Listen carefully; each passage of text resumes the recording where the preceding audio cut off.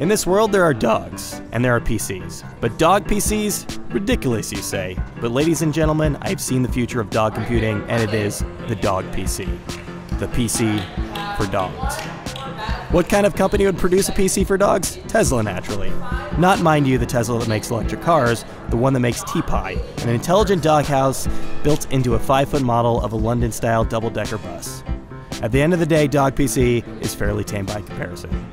In some ways, the device isn't really all that different from products like PetKey, which let consumers feed and monitor the canines from afar.